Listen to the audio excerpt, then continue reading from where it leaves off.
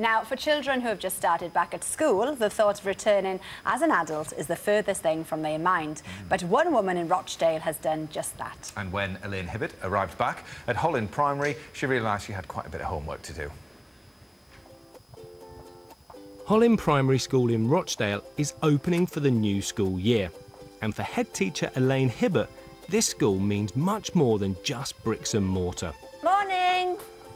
Elaine first walked through the school gates of the original school in 1959, when skirts were below the knee and teachers still used chalkboards. Morning, Adele.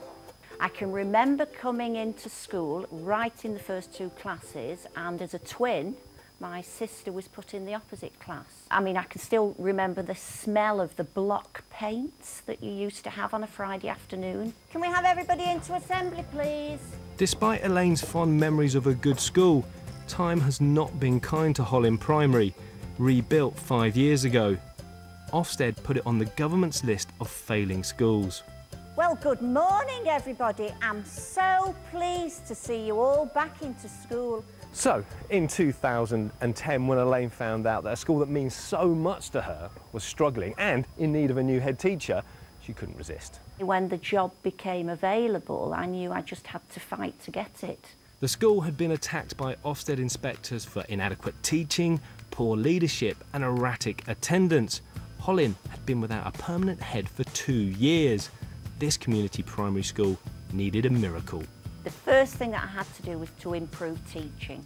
If a child hasn't made progress, why? Don't accept, well, it's just because they haven't come to school.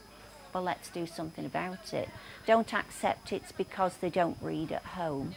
Do something about it. It sounds like you make your teachers work harder than other teachers. Some of the teachers that you inherit when you take over failing school will say, you're a hard taskmaster. We didn't used to do that before. My answer to that is I don't dwell in the past. When she first got here, though, not all of the staff agreed with Elaine's new ideas. Once she'd laid out her plans, nearly half her teachers left. Next, Elaine had to tackle poor attendance, which wouldn't be easy. Oh, bye-bye, you're all coming back tomorrow.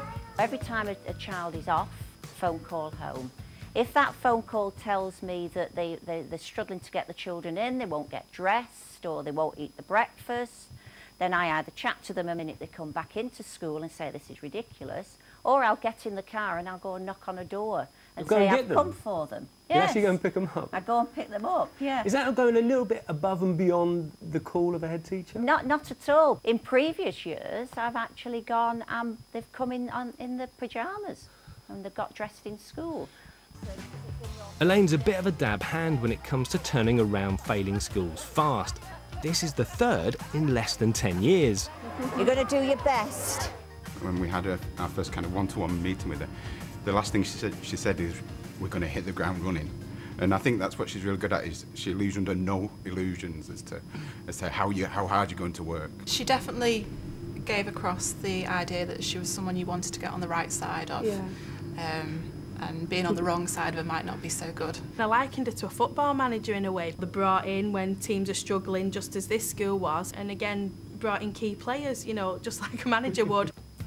Elaine's skills haven't gone unnoticed. She's frequently asked to visit other struggling schools in the area, offering advice and support. Now, Elaine and her team might have managed to impress the Ofsted inspectors, but what do her toughest critics actually think about her? She's quite strict, but that's good. When we do, like, really bad stuff and we have to go to Miss Hibbert, it, like, teaches us the lesson and she knows that we won't do it again because she's, like, strict. So have you ever been sent to Miss Hibbert's office? No. I don't think so. What kind of standard of work does Mrs. Hibbert expect? Outstanding. So, at the end of the first day of a new term, and after 2 years on the job, the results speak for themselves. Before Elaine arrived, less than 40% of Key Stage 2 children achieved their expected level in English and maths.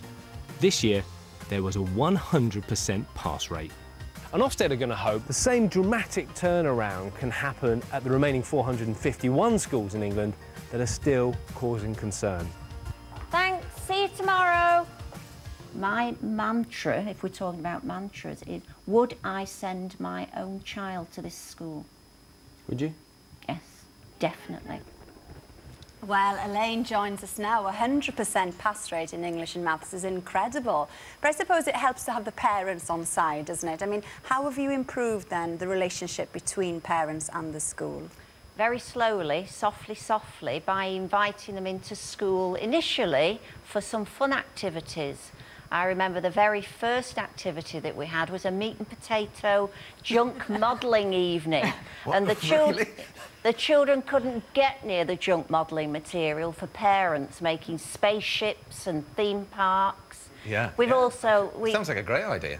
It was, and it brought those parents into school. Many of them that had had bad experiences themselves brought them back through into school. Yeah. We've had huge bouncy castles where parents have got onto the bouncy castle and learnt how important teamwork is to get themselves over. And we also have demonstration lessons.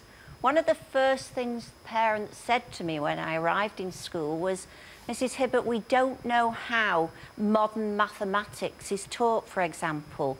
You don't add up like we used to. You don't divide like we used to. So we invite parents to come in and watch us teach those lessons. Yeah, Fiona, you were nodding along with it. It's that thing, isn't it, of saying, how do the school teach? Well, the maths thing, I've got to tell you, is a complete sort of torment with my 10-year-old. My 14-year-old don't bother trying to help him anymore. My 10-year-old is not great after. And also, because so much of it I learnt to do maths by writing it all down and showing your workings out, and so much is in their heads now, isn't it? So, yes, completely different. Practical, yeah. You do these little graduation things as well, don't you? Yes, on a Friday. Just on a Friday. We've always had the Golden Book where children have been celebrated, but now we've revamped it and we have junior graduates. So every Friday, a child's chosen from every class, and the child has the mortarboard and the cape, and they enter the school hall where parents are present, and they graduate. They end up with the graduation certificate. That raises self-esteem so much. They're aspiring to go on to university now, and parents want them to go on as well. Brilliant. Well, You've done an excellent job. And, of course, to everyone at the school as well, because obviously they had to do the work as well. Enjoy the new term. Well done, children. Yeah. And staff. And everybody involved, and the parents.